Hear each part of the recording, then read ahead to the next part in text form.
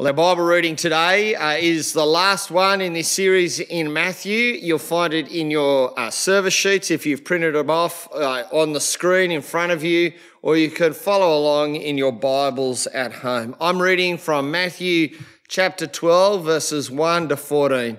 I'm reading from the Christian Standard Bible. At that time, Jesus passed through the grain fields on the Sabbath. His disciples were hungry and began to pick and eat some heads of grain. But when the Pharisees saw it, they said to him, "Look, your disciples are doing what is not lawful to do on the Sabbath." He said to them, "Haven't you read what David did when he and those who were with him were hungry? How he entered the house of God and they ate the sacred bread, which is not lawful for him or for those with him to eat, but only for the priests? Or haven't you read in the law that on Sabbath days the priests in the temple violate the Sabbath and are innocent? But I tell you that something greater than the temple is here. If you had known what this means, I desire mercy and not sacrifice, you would not have condemned the innocent, for the Son of Man is Lord of the Sabbath." Moving on from there, he entered their synagogue. There he saw a man who had a paralysed hand, and in order to accuse him, they asked him, "Is it lawful to heal on the Sabbath?" But he said to them, "What man among you, if he had a sheep that fell into a pit on the Sabbath, wouldn't take hold of it and lift it out?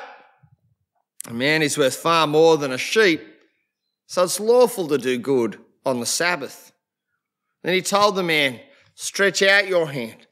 So he stretched it out, and it was restored as good as the other. But the Pharisees went out and plotted against him, how they might destroy him. This is the word of the Lord. Thanks be to God.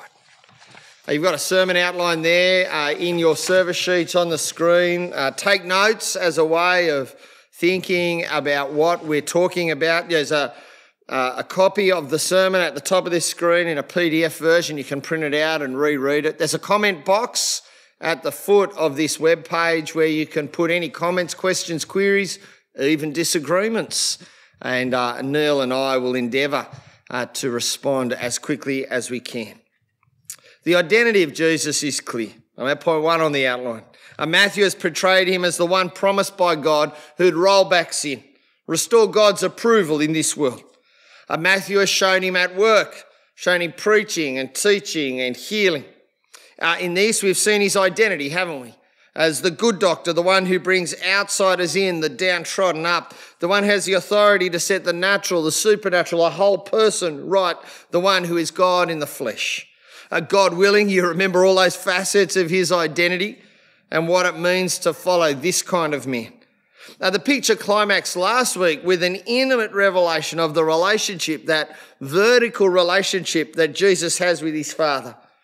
The Father knows him. He knows the Father in a way that's unique. He reveals the Father in a way that's unique. He's the only access point to God the Father. He's the only one who can offer rest. Remember that invitation in verse 28 of chapter 11, rest to the weary, the broken, in the way that God intended, in the way that we were designed for. That's really important to grasp at this point, because it leads into the next section as Matthew peels back another layer of Jesus' identity, confirming yet again that if humans want the rest that we yearn for and are designed for, then Jesus is the bloke we've got to deal with. Let me pray. Dear God, it's great every week to take time out from our weekly schedule to meet with your people around your word, by your word, because of your word, through your word. Father, as we listen to your word now, please apply it to our hearts and minds, deepening our understanding and delight in the identity of Jesus, coming to him for that rest that we so desperately need. In Jesus' name, amen. The key connection right throughout this passage and to the section before is that idea of rest. I'm at point 2 on the outline. In Genesis 2, 1-3, which was one of the readings we had earlier today, God rested from his creative work on the 7th day. He set it aside, we learn there, as the day of rest. It has no end in Genesis. There's no evening, no morning. And so I think it symbolises the perfection of the created right order, the perfection of the purpose of creation, a rest with God as creator, as he made. Humans are designed to be at rest with God.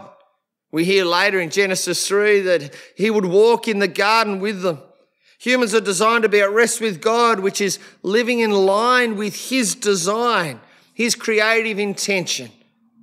And God set aside that last day in the creative week as a memorial day, a unique day, to be a day of rest, 1 in 7, at the end to remember what God did on that day. It's a signpost day in the weekly timetable, which points towards what God has made and his purpose, what he intended for humans, creation and himself. It's called the Sabbath day. That rest was lost in Genesis 3 in the fall, wasn't it? At that moment, we decided in our hearts and in our actions that we knew better than God, that we knew better than God's good and great design, that we could be God instead of God. The Bible calls that sin, and it leads us to being removed from the presence of God, placed under his judgment along with the whole world. And God committed to restoring that rest in his statement to Abraham in Genesis 12, 1-3. God committed to using Abraham's family to reverse the curse of restlessness and to return humans to blessing, to dwelling with him rightly. In order to do that, obviously God's got to deal with the thing that steals rest, sin, the attitude and action that all of us have that says, I am God and God is not. In that big scheme of God's commitment, Abraham's family, now grown to a nation called Israel, received their job as God's people in Exodus 19 and 20. They're given a job in line with the purpose and commitment of God. And within that job description, the idea of rest figures prominently. The job of God's people, when you look at Exodus 19 and 20, is to represent God to the world, to be his people in such a way that people will know God through them. To do that, God gives them the revelation of his character in the Ten Commandments, the revelation of the one who's already brought them out of slavery. And as he reveals his character to them, they will display that character as they obey him. So people will look at them and go, that's what God is like. Wow. And within that revelation there, at commandment number 4, Exodus 20 verses 8-11, is the remembrance of rest as part of the purpose and nature and character of God and his good creation in humans. There's a symbol there, the Sabbath day, like is set aside in Genesis chapter 2, a road sign in all of history to who God is, the God who wants to rest with his creation, his image bearers. There's a road sign there, a symbol in all of history to what God has designed and committed to restoring. So as Jesus issues that invitation to rest in Matthew 11:28, to all those people who are burdened by trying to be God instead of God, who are worn down by that restless hamster wheel we call life, when Jesus offers that invitation to rest, all of these historical signposts should be popping up in your mind, in the minds of his listeners and now his readers. Even more than that, as we move from Jesus' invitation to rest in Matthew 11:28 into Matthew 12:1, we should be expecting that there might be a revelation of what that looks like, how he's tied to that. And so it shouldn't surprise us in verse 1 of Matthew 12. At that time, Jesus passed through the grain fields on the Sabbath. His disciples were hungry and began to pick and eat some heads of grain. It's a rural one. It's one we're familiar with without the machinery. The disciples, we presume the 12, are walking through a grain field. Hungry, they pick some grain, they rub it, and they eat the grain. It's the Sabbath day, the day set aside for rest. They're spotted, and Jesus, as their teacher, is approached with an accusation. Look at verse 2. But when the Pharisees saw it, they said to him, "Look, your disciples are doing what's not lawful to do on the Sabbath." The Pharisees know their Bibles, their Old Testament, their law. They're sticklers. They're famous for striving to uphold the revelation that God has given. Their accusation is clear. These men are working on the day of rest. They've broken the law. Jesus, what are you going to do about it? You're responsible. Now, while what the disciples were doing was allowed at Deuteronomy 23:25, when they were doing it was not allowed. It was the Sabbath day. A strict interpretation of God's revelation said that you shouldn't prepare food on the Sabbath. In the opinion of the Pharisees, the upholders of God's law, well, the disciples were harvesting, threshing, baking and eating all in one. Amidst all these extra regulations that God's people had put in place, so they didn't even get close to breaking the law. The disciples were breaking God's law in the minds of these Pharisees, or at least the surrounding regulations. It's a serious accusation in that environment to bring against a teacher and his followers. Moreover, in his first great teaching block, the Sermon on the Mount from Matthew 5, you'll remember that Jesus had publicly stated in Matthew 5:17-20 that he was the fulfillment of the law, that not one part of the law should disappear. Well, Jesus' response is to turn these men back to the very thing they hold dear. The Scriptures, I'm at point 4 on the outline, the Old Testament. Did you notice his method? In verse 3, haven't you read? In verse 5, haven't you read? In verse 7, if you had known. In each case, he quotes from the Scriptures. These men are experts in upholding from the histories, from the law, from the prophets. The first example he turns to from verse 3 is one we've just read. The greatest king of God's people, David, is on the run. He's in desperate and hungry need with the men around him. On the Sabbath, he enters the house of God. He takes the bread that had been freshly baked for God himself as an offering to God, and he eats. Can you find any condemnation of him for that act anywhere in the Scriptures? And the second example that's given in verse 5, as if human need, hunger was not enough, Jesus raises the very fact that the priests of God's people work every Sabbath in the temple. They offer sacrifices, they light fires, they serve God's people. Can you find any condemnation of these priests anywhere in Scripture? In both of those examples, the greater need exposes the reality of the Sabbath rest. Let me say that again. The greater need exposes the reality of the Sabbath rest. The rest day is about pointing towards the restoration of rest by God. In the case of David, his restoration was shown as he ate.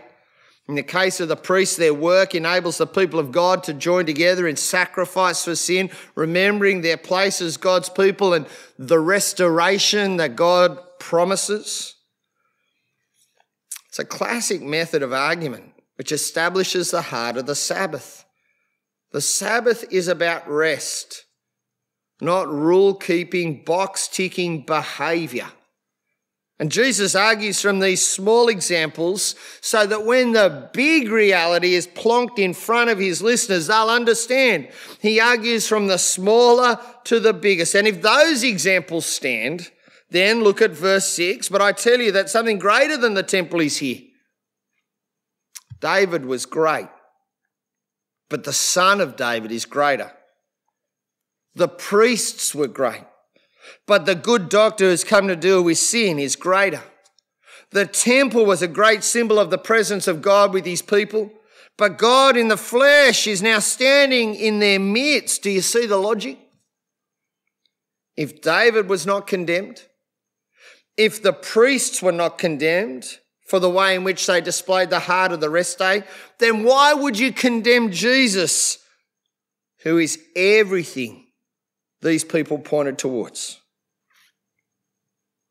In order to expose their shallowness in verse 7, Jesus then quotes from one of the prophets, Hosea, "If you had known what this means, I desire mercy and not sacrifice, you'd not have condemned the innocent." If these men had truly known their scriptures, known God, then they would have known that God himself is about mercy. And through his mercy, God is about knowing him as Father. That's rest.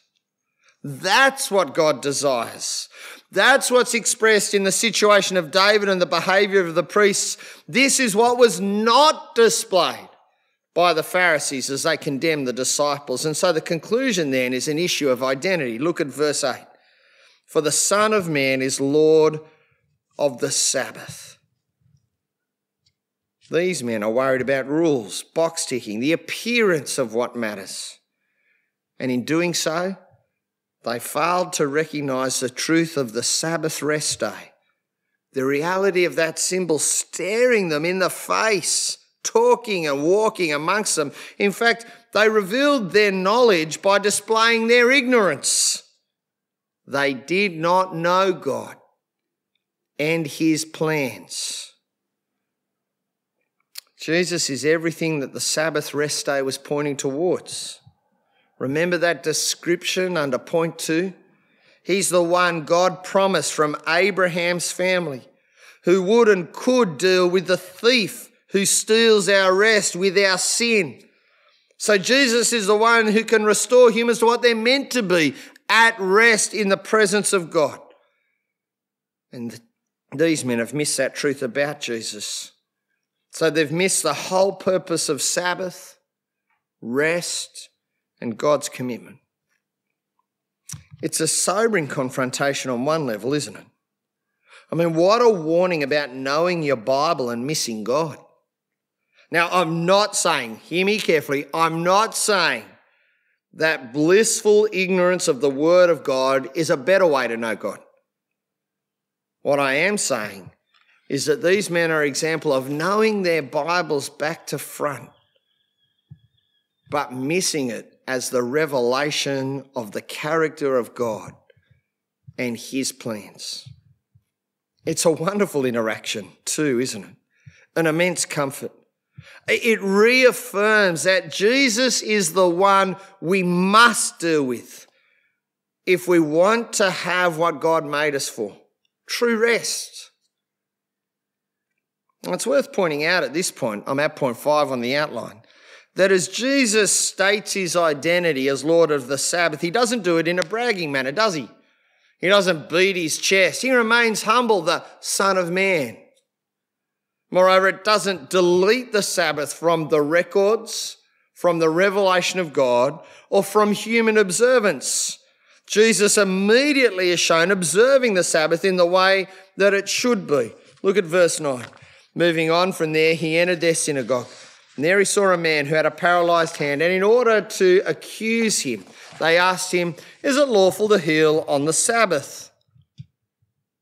It's obviously the Sabbath. Jesus has gone into their meeting place, the synagogue. There is a man there. His hand is shriveled. He's like the outsiders in Matthew 8, physically displaying the brokenness of this world damaged by sin in a particularly sharp way. The religious leaders, perhaps even the very same Pharisees that we have met, bring this man to Jesus. Their reaction to his identity is not about revelation, but now they want revenge. They're picking a fight. They ask a question. We're meant to see the connection with the repetition of the word lawful from verse 2. We're meant to see the explicit opposition to what Jesus has revealed. And the question is revealing in itself. Their concern is correct behaviour, which rules are kept, which boxes are ticked. Jesus answers them from an experience. Verse 11, but he said to them, "What man among you, if he had a sheep that fell into a pit on the Sabbath, wouldn't take hold of it and lift it out? A man is worth far more than a sheep. so it is lawful to do good on the Sabbath. The scenario is clear. A man has a sheep, perhaps his only sheep. The sheep falls in a hole on the Sabbath. What would you do? You'd get it out. Here's an image bearer of God. Here is someone for whom rest is not real because of the effects of sin in this world. Here is someone who is in desperate need of rest. The rest that is restoration from the damage of this broken world. Here is someone who is vastly more valuable than a woolly beast because they bear the image of God. What would you do? The comparison and the contrast is so stark and clear. These men are so stuck on rule keeping and box ticking that they've lost sight of the purpose of the Sabbath rest, a day set aside to point towards the rest that only God can provide by dealing with our sin. It's a rest day that reeks of mercy and not their rules. It's a rest day that displays knowledge of God as he is and not a series of no's about what you can and can't do. It's a rest day that's found only in the good doctor, the Son who knows the Father uniquely. The Sabbath day is about good, the good of restoration of those who bear the image of God. And so Jesus acts to restore the man. Look at verse 13. Then he told the man, stretch out your hand. So he stretched it out. It was restored as good as the other. You can't miss the contrast in verse 14. But the Pharisees went out and plotted against him how they might destroy him. They are so keen to keep the law that they commit the sin of plotting the murder of the one who is the end point of the law, the only one who ever kept the law perfectly by revealing God as he truly is. The identity of Jesus is revealed in his activity. He's the one to whom the Sabbath rest day pointed, the one who brings rest, who offers rest by dealing with our sin. And that's what the Sabbath rest day looks like. The doing good of restoration. And at point 6 on the outline, in many ways, Matthew, I think, places these events here in a way that shore up the identity of Jesus, which has already been established. These interactions are about identity, about Jesus' identity. He is the Sabbath rest we need, the restoration to God the Father that sin has damaged. And he shows this consistently and constantly as he marches towards that moment where he will take the judgment for our sin. For someone who is part of God's people, a Jew, a reader who is coming from that background at this moment, this is a moment of immense importance. Here is the rest that the people of God so deeply desire. For an outsider, someone who's been removed from the people of God or put on the margins or has never been part of the people of God, like Matthew, the author, here is the answer to all the restlessness that we participate in. That endless hamster wheel we call life, where we constantly try to be God and all we ever do is rebel against God. The purpose of the Sabbath then is to point to Jesus as the one who brings the rest, symbolised by that one day off per week. It's only in Jesus that the rest we are made for, in right relationship with God, as humans living in this world under the rule of God's word, it's only in Jesus that what we are made for can be restored in us. It's only in Jesus that the thief of our rest, our very own sin, is dealt with, as we're slowly coming to realise. The place of the Sabbath remains. I think there is still a place for the Sabbath in the lives of God's people. It's not a requirement for getting into God's people, for being set right with God as our Father. That is to fundamentally misunderstand the Sabbath right throughout the Bible. But it is a moment to display where such restoration is achieved for us in Jesus.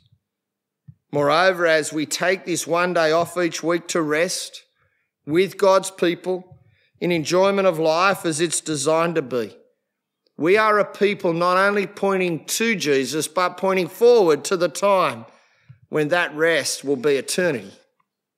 And so the practice of the Sabbath is something we might need to think about. It's one day each week where we display the identity of Jesus most fully in our practice. We do something in our weekly schedule that displays the identity of who Jesus is, the rest giver, the restorer, the one who deals with sin so that we can be returned to the presence of God. This will mean a number of things across people's lives, but it must at least consider this: the importance of gathering together as God's people. The rest from our weekly occupation as a statement that we depend upon God as our Father.